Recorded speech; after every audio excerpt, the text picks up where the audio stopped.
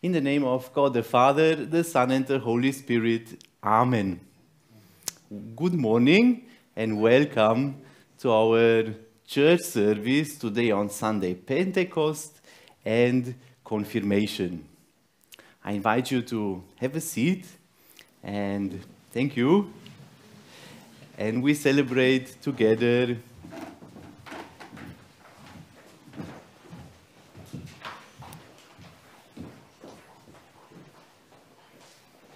You can also have a seat.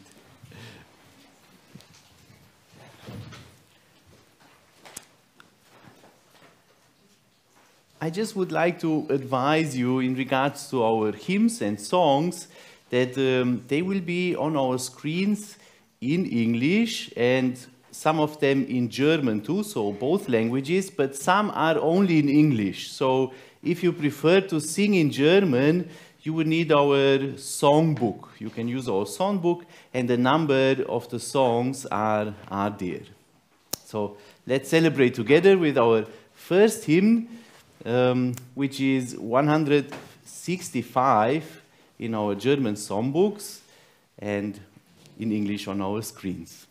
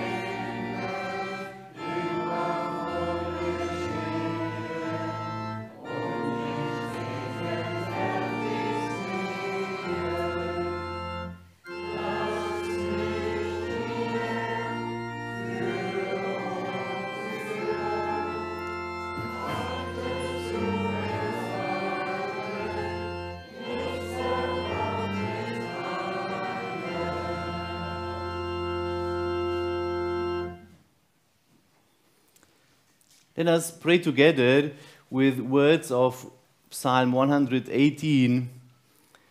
Lord, save us. Lord, grant us success.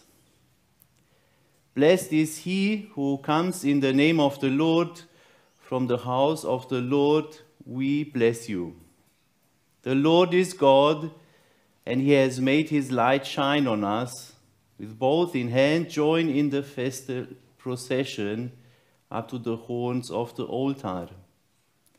You are my God, and I will praise you. You are my God, and I will exalt you. Give thanks to the Lord, for he is God. His love endures forever.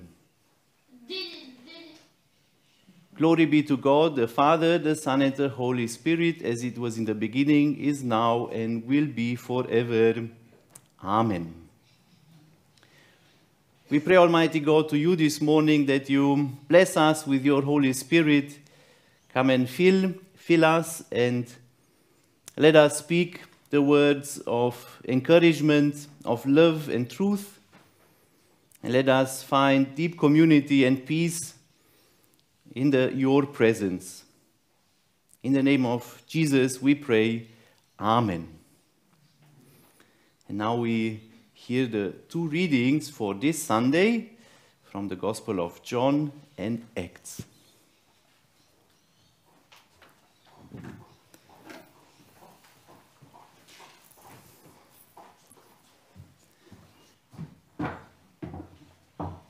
Good morning. Our first reading is from John chapter 14, the verses 15 to 17. If you love me, you will obey my commandments. I will ask the Father, and he will give you another helper who will stay with you forever. He is the Spirit who reveals the truth about God.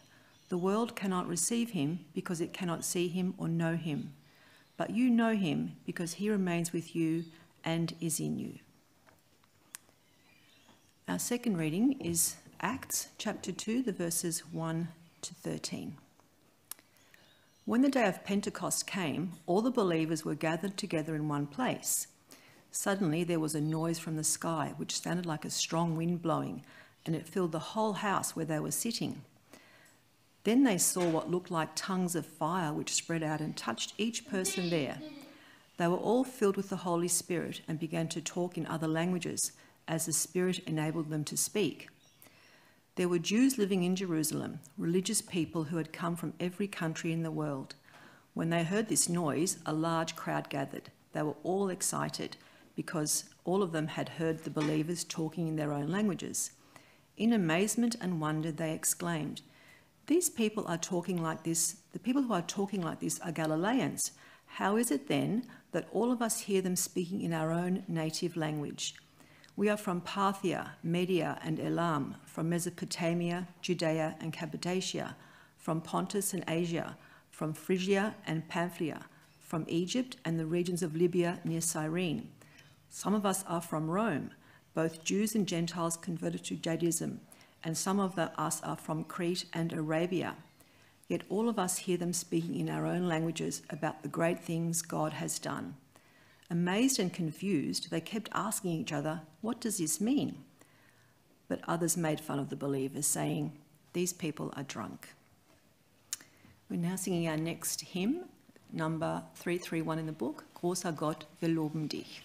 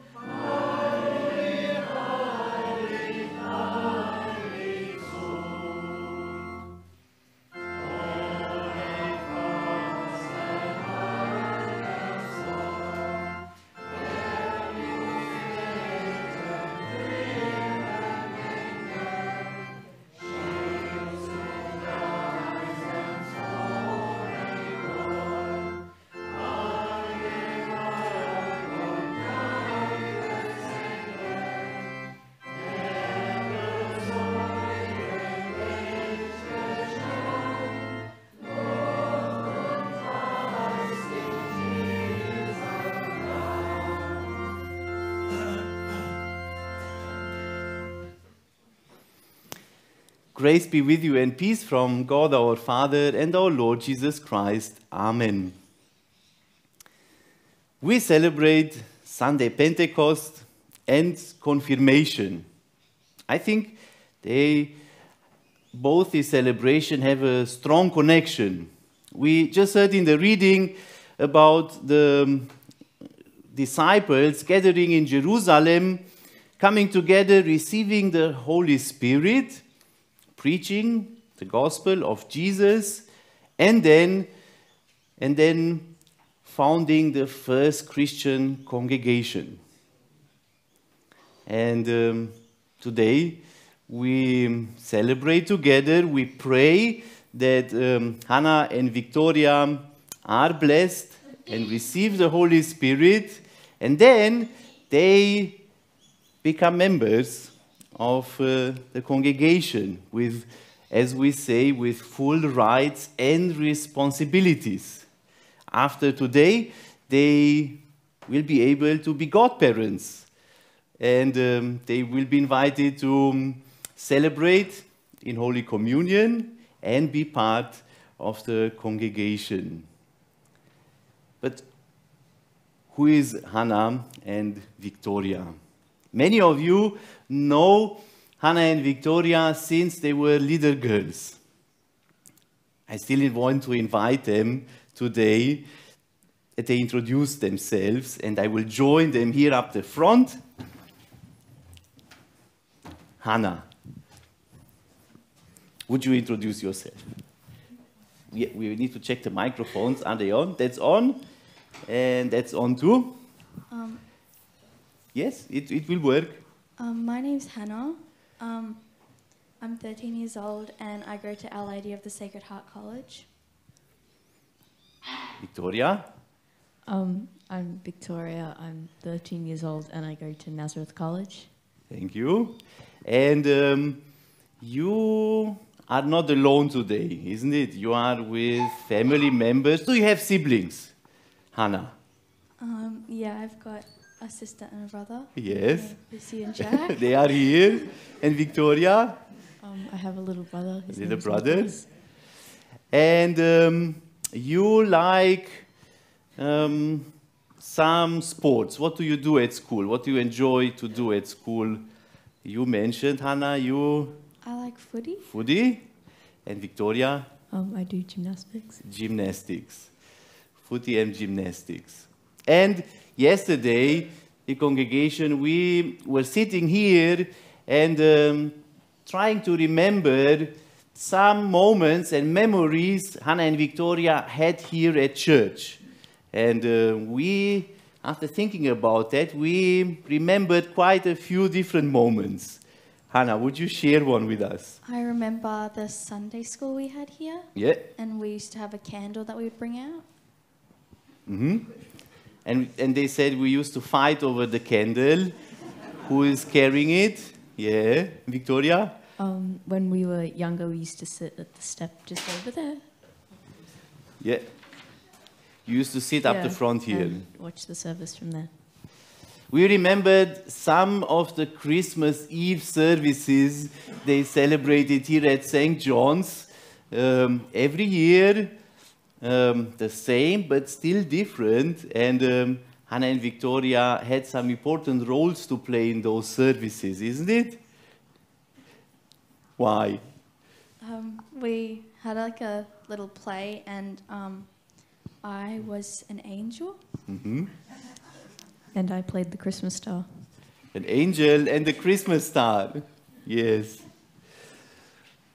We were trying to remember perhaps something that no one knows. And I asked them yesterday, did you do something you didn't tell anyone here at church? Maybe there were more things. They mentioned just one. I think it was me and Victoria, but we were on the playground and we jumped onto a step and it broke. Yeah. And then you left it like that. Yeah. But it got fixed. It got fixed. And now it's gone. Yeah. It's all right. During our confirmation time, which we started last year when we couldn't meet in person. And then afterwards, it was long and difficult to get together. Yet still, we had opportunity to meet each other online. Once we had the opportunity to meet the confirmees from the city church, whom we spent the day here at St. John's. That's a picture from that meeting there where we spent some time. During this time, we tried to discover and to talk about different aspects of our Christian faith. And we were thinking, how can we explain best what's special or what's unique in the Lutheran Church? And we were talking about the Reformation and about this person here, about Martin Luther and the Reformation, and we thought that's a good way to explain some of our Christian beliefs. Who was this man? He was born in Germany in 1483, and after surviving a violent storm, he vowed to become a monk. Mm-hmm. He lived in the city of Wittenberg and died in 1546. Died in 1546. And Martin Luther was daunted by one important question. How do I find a God whom I can love and who loves me? How can I find a God whom I can love and who loves me? And from there, Martin Luther was ceaselessly searching for an answer. And when finding it, he clashed with a current situation from that time of the church. With corruption and political conflicts. Yes, and why did they have corruption? What was the problem there? The church raised money through practices like selling indulgences. Mm-hmm. One aspect, and the other problem?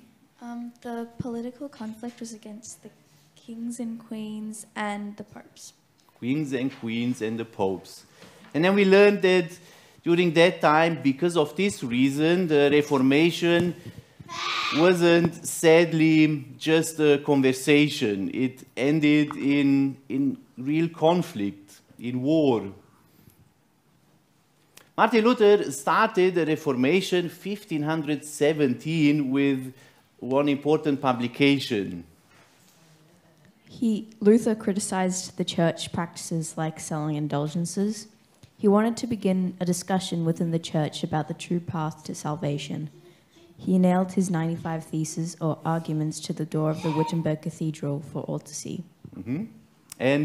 And then his teaching about the justification by faith alone had a central role.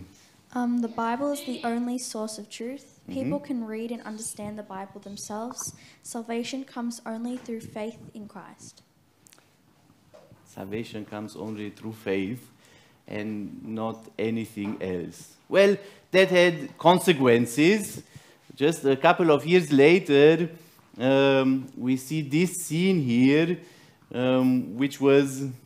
Pope Leo X demanded that Luther recount his 95 theses. Mm-hmm. Luther was brought before the deity of Worms, and in January 1521, Luther was excommunicated from the church. Yes. And then other important dates, we were thinking, how was he as a person? We heard he had 6 children, but before, as a monk, how could that happen? Well, this person had a role to play there. Luther married Katrina von Bora on the 13th of June, 1525. Yes. And another important date was this scene here. That was a little bit later, 1530, which would mark more or less this time of change in the Reformation history. The deity of Augsburg in 1530 adopts the Augsburg Confession and found the Evangelical Church. Yes, so the deity from Augsburg, where they presented a confession which described what the beliefs of the church are. So how can we summarize these beliefs? What are those in a short way? And a nice important symbol is Luther's seal. And by the way, I have some seals here with me. If you want one, we will distribute one. It looks like this. Originally, it does not have the words in the circle, but the words in the circle, they describe four important aspects, the four sola, which translated are alone by faith, alone by scripture, alone by the glory of God, and through Jesus Christ we find salvation. And Luther summarizes this in all those different symbols we see in that seal there. What do they mean? We're talking about yesterday. The black cross in a heart retains its natural color, so that I myself would be reminded that the faith in the crucified saves us. For one who believes from the heart will be justified. Although it is indeed a black cross, which mortifies and which should also cause pain, it leaves the heart in its natural color. It does not corrupt nature, that is, it does not kill, but keeps alive. The just shall live by faith, but by the faith of the crucified. Mm-hmm. A white rose shows the faith, gives joy, comfort, and peace. In other words, it places the believer into a white, joyous rose, for the faith does not give peace and joy like the world gives. Mm-hmm. That is why the rose should be white and not red, for white is the color of the spirits and the angels. The sky blue field symbolizes that such joy in spirit and faith is the beginning of the heavenly future joy, which begins already but is grasped in hope not yet revealed. A golden ring. Around this field is a golden ring, symbolizing that it has blessedness in heaven, lasts forever. It has no end. Such blessedness is exquisite, beyond all joys and goods, just as gold is the most valuable, most precious, and best metal. Thank you. Now we know what those mean. Like I said, after the service, if you like to take one with you, you're welcome to do so. A seal with all those different symbols expressing our faith according to the Bible and our tradition. There would be, of course, many other things we could mention from the time of Reformation. We thought these are something we easily can take with us and remember. I invite you that we sing together another song and then that we pray together for Hannah and Victoria.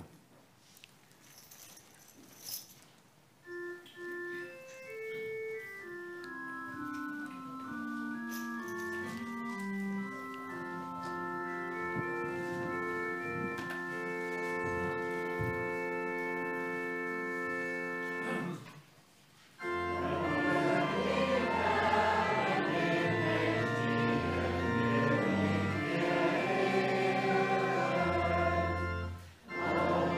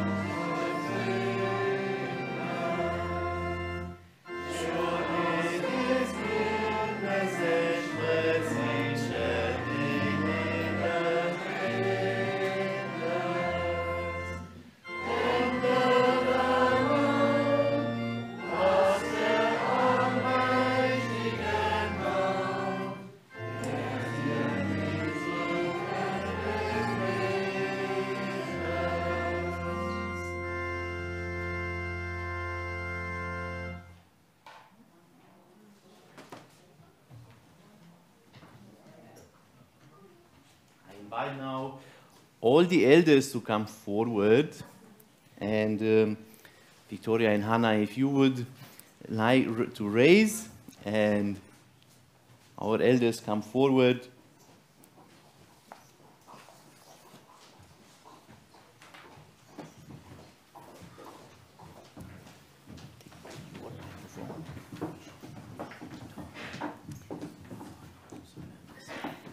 Yeah, you can, yes, come here up. Yeah. Maybe someone goes on this side, yes. I have two readings this morning. The first one is, das erste ist vom 1. Johannes, Kapitel 4, Vers 16. Und die in der Liebe leben, die leben in Gott, und Gott lebt in ihnen. And from Isaiah 43, verse 1. But now, this is what the Lord says. He who created you, Jacob, he who formed you, Israel, do not fear, for I have redeemed you. I have summoned you by name. You are mine. Thank you. The faith in God is something we cannot obtain by good works, money, or by ourselves in general. It is always a gift we receive. Each day to live by it, by the love and grace of God. Our faith involves our whole lives, which is also a gift. And through the faith in God, we have reconciliation and we have community with Him and with each other. We pray for this by faith, by speaking together the Apostolic Creed, and I invite you that we speak this creed together. We will see it on our screens. I believe in God the Father Almighty, creator of heaven and earth. I believe in Jesus Christ, His only Son, our Lord, who was conceived by the Holy Spirit and born of the Virgin Mary, who suffered under Pontius Pilate, was crucified, died, and was buried. He descended to hell. The third day he rose again from the dead. He ascended to heaven, and he is seated at the right hand of God, the Father Almighty. From there he will come to judge the living and the dead. I believe in the Holy Spirit, the holy Christian Church, the communion of saints, the forgiveness of sins, the resurrection of the body, and the life everlasting. Amen. So, dear confirmees, dear Hannah, dear Victoria, this Christian faith which we confess together in the Apostolic Creed is a foundation on which we can build our lives. This faith will sustain you and will give you hope and will make you strong and courageous. It will support you when life gets difficult. We invite you to stay in the Christian community, to hear God's word, to celebrate the communion, and to take your Christian responsibility in our world serious and bring it out into your lives. So I ask you, do you want to live your faith and your life in this faith? If so, answer yes with God's help. So help you God. Dear parents, dear godparents, your children are now ready to make a new step in their lives as Christians, and they go alone further and further away from you, and we give them freedom where they need freedom, trust where trust is important, and encouragement in difficult times. I invite you to pray for your children as the congregation does pray for them. And you, the congregation, these young Christians are now members of the Christian church with all rights and responsibilities, they can now be godparents and celebrate Holy Communion. So I ask you to let them participate, be patient, encourage them, and be good brothers and sisters in faith, as we all are children of God. Let us pray together for Hannah and Victoria. Almighty God, grant the gift of wisdom to see the world through your eyes, the gift of counsel to make difficult decisions, the gifts of knowledge and understanding to use our minds to know you and to love you, the gifts of fortitude to have the courage to live in faith, despite the difficulties and disappointments.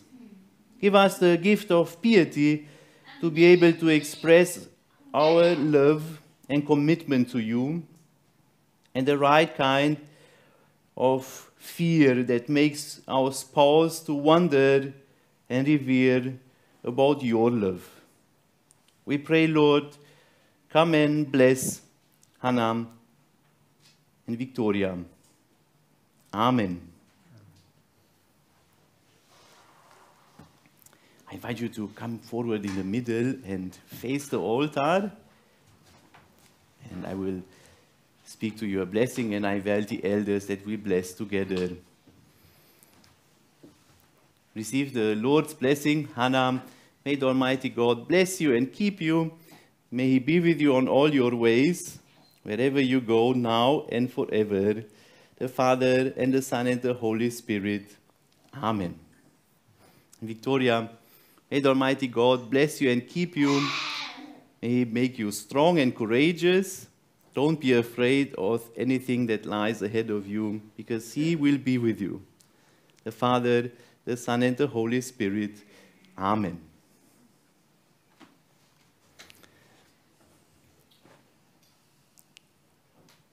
With these words, we pray for you and we say, welcome, congratulations, God bless you.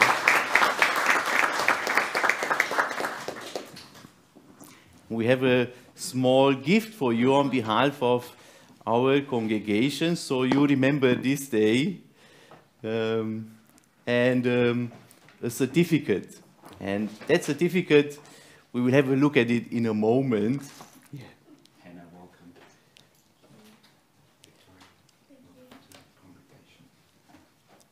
Thank you, dear elders. Thank you very much. I invite you to take a seat, and you have a seat too. And we need it for one moment. If you would have a look on your certificate, I would like to invite you that you read your Bible verse. That's this one here, yes? And the Bible verse. It is our tradition to choose a Bible verse that's encouraging us on that specific moment, and perhaps later you'll have the opportunity to remember this verse. You know, sometimes when you don't know what to do, when you struggle, or when it's a good day, perhaps you remember the confirmation verse. Hannah, which one is yours? Matthew 28:20. And surely I am with you always to the very end of the age. Mm-hmm. And Victoria? Joshua 1:9. Have I not commanded you? Be strong and courageous. Do not be afraid. Do not be discouraged. For the Lord your God will be with you wherever you go. For the Lord your God will be with you wherever you go. It's a blessing that both verses express, and they are far apart, about 1,000 years apart. The one is from the book of Joshua, and the other one, Jesus is speaking to his disciples. When he is taking leave of them, he encourages them with this verse. Don't be afraid. You don't know what lies ahead. You don't know what life brings. But be assured, you are not alone. You don't walk this path alone. And that's for me an important encouragement for not just for our confirmists, but for all of us, that God is prepared to walk at our side. He promises this in the Bible over and over, despite people forgetting that all the time. That's what the disciples experience. That's what Joshua experiences. Joshua has to lead the people of Israel into the promised land, but he's too young. It's like we would choose Victoria for that task, and she would say, no, I'm too young, too inexperienced for such a big task. And God says, oh, well, don't be afraid. Don't be afraid, be courageous and be strong. I will be at your side. And that happens in many different ways, but for sure, one is through those who walk the path of life with us together. When we celebrate today the founding day of the Christian Church of Community, then we celebrate that reminder that we are not walking that path alone, but with all those brothers and sisters who are at our side. For this we pray today, this morning. Amen. Let us sing another song. Confirmation is, as the word says, confirming something. And in confirmation, we confirm our baptism. That's what the next song will talk about, sing about.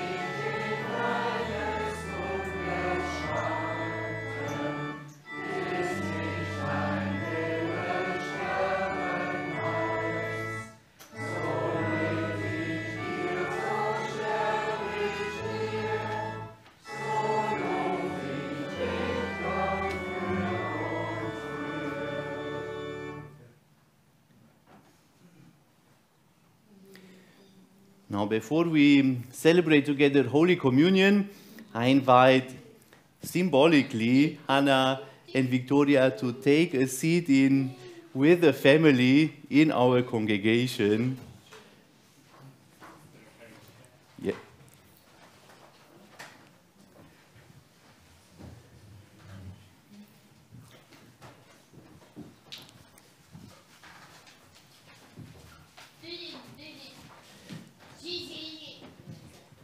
Maybe, yes. Just, yes. Maybe up the front here. Yeah, we can do that. We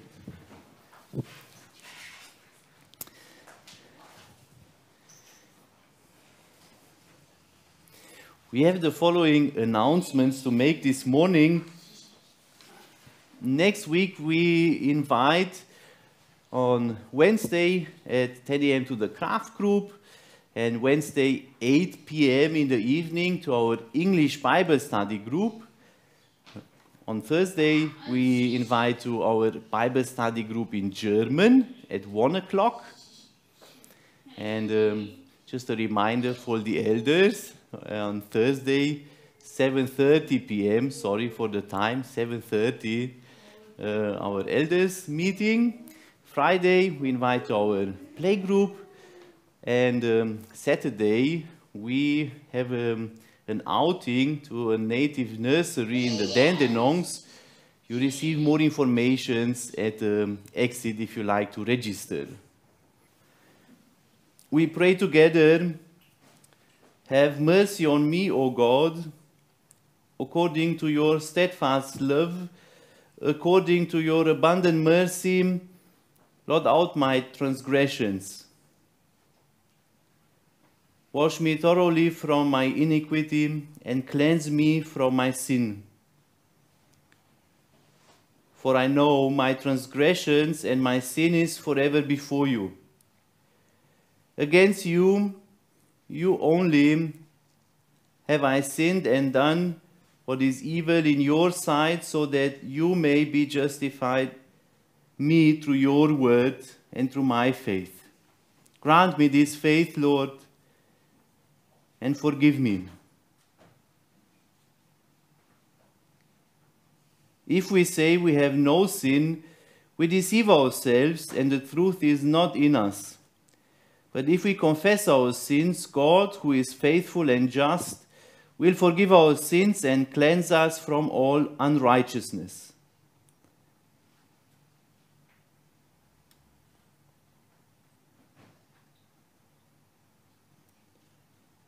For the sake of your Son, Jesus Christ, Lord, have mercy on us.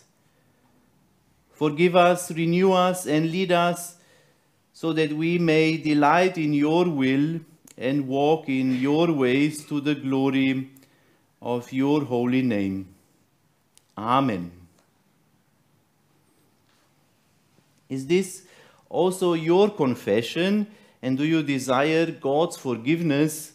If so, answer, yes, may God forgive me. Yes, may God forgive me.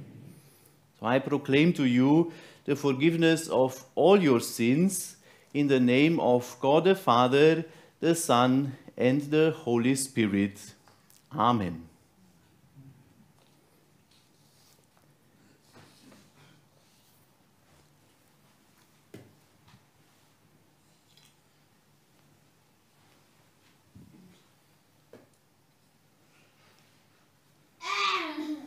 Our Lord Jesus Christ, in the night when he was betrayed, he took the cup, the bread, and when he had given thanks, he broke it and gave it to his disciples and said, "Take and eat, this is my body which is given for you. Do this in remembrance of me."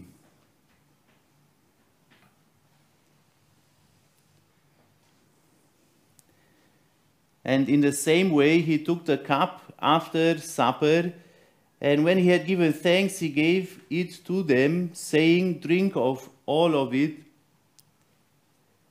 This cup is the New Testament in my blood, shed for you for the forgiveness of sins. Do this as often as you drink it in remembrance of me."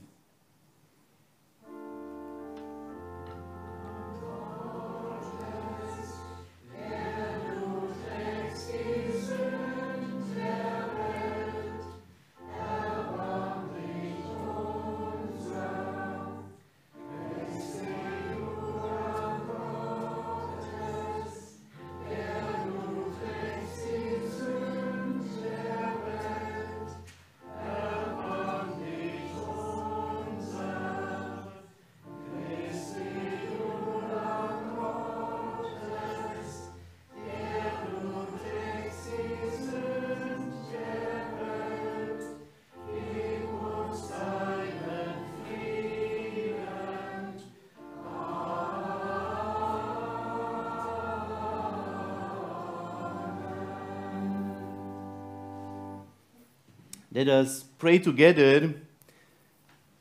Our Father in heaven, hallowed be your name. Your kingdom come, your will be done on earth as it is in heaven.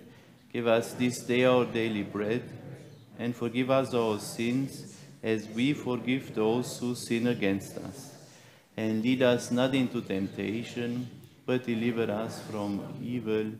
For the kingdom, the power, and the glory are yours, now and forever.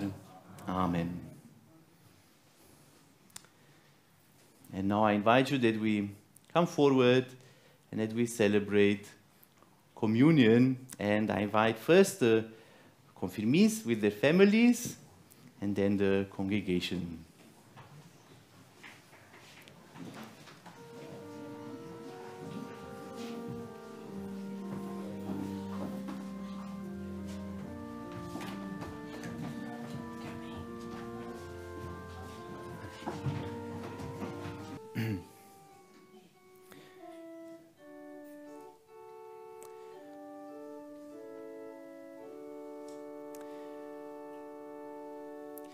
May the Lord bless you and keep you.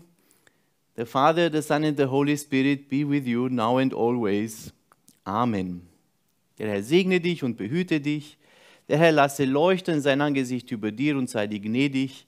Der Herr erhebe sein Angesicht auf dich und schenke dir Frieden. Amen.